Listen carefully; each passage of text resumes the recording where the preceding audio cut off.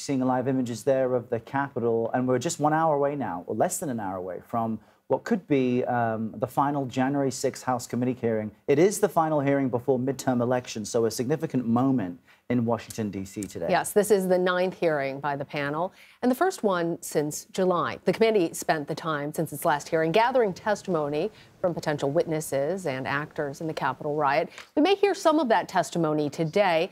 But something different about this hearing, however, is that there will be no in-person witnesses.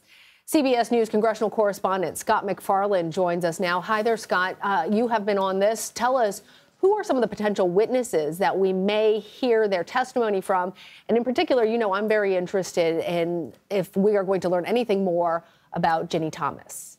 Yeah, well, Ginni Thomas was arguably the most sought-after interview for this committee between the last hearing and today's hearing. And it's quite possible we see some of the excerpts, we read some of what she said. We're not expected to hear her voice or see her face, though, because according to one committee member, they didn't record video of that interview with Ginni Thomas, the conservative activist, the wife of Supreme Court Justice Clarence Thomas, who, according to the committee, Ginni Thomas was urging the Trump inner circle to fight the 2020 election results.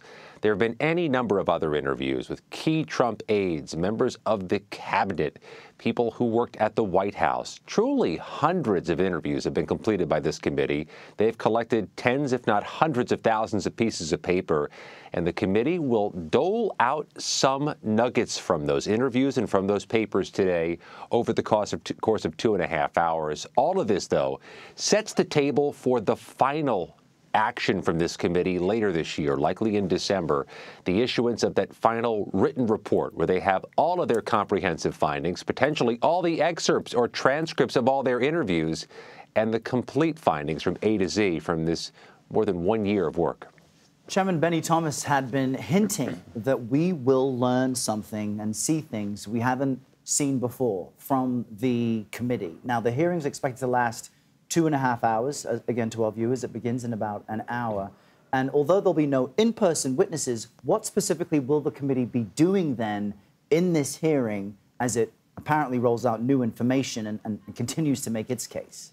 Yeah, Errol, you will hear from all 9 members of this panel. All 7 Democrats, both Republicans, will present part of this closing argument. They'll all provide some portion or some focus looking back at what they did over the summer, where they did their behind-the-scenes investigating, looking back at some of the newer information they've obtained over the past few weeks, and looking ahead to what they're likely to show in their final report and what they're likely to show before they wrap up their work at the end of this year. To be clear, the committee has promised in so many words, never-before-seen information and never-before-seen images. Those are the types of words, and that is the type of language you use when you recognize you're trying to regain America's attention, because it's been a long off-season for this committee. They've been working behind the scenes for several weeks, and there have been other investigations which have overshadowed this one, other investigations into the former president.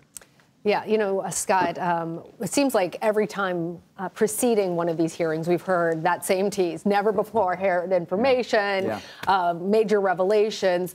You also mentioned, though, the report that the committee is intended to release. Originally, we heard from Chairman Ginni Thomas that he was going to release that report mid-October. Here we are sort of in mid-October. Do we expect that that report is going to have separate revelations? Will it be different from the information that the panel will lay out today? And do we have any more guidance on the timing of that report? Yeah, the report is required under the same legislation that created this committee. They are required to issue a final report codifying all their findings. And if you read the legislation carefully, which of course we have, it says the committee, after it issues the report, expires 30 days later. So we'll assume the committee wants to use every day it has available to it in this Congress.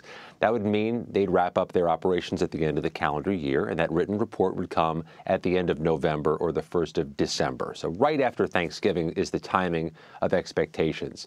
But the committee members have been emphatic. Even as they try to generate interest in their hearings, they have repeatedly said that, and underscored it, that the written report is where you will find not only the comprehensive details about their investigation, but their list of recommendations to prevent January 6, 2021 from happening again, whether it be changes to security, to protocols, to the Electoral Count Act, to some function of America's voting systems. It's possible they include that in their written report, but we know they're going to include all their findings. They've been trying to juggle two balls at the same time. In one hand, trying to keep this big ball in the air saying, watch our hearings, make sure you pay attention. This other one in the other hand, up and down in the air, saying, also pay attention to our written report. It's a balancing act, but they've been working it pretty well. Well, it is a big news day, in particular, a big news day in Washington. Scott MacFarlane, thanks. Thank you, Scott.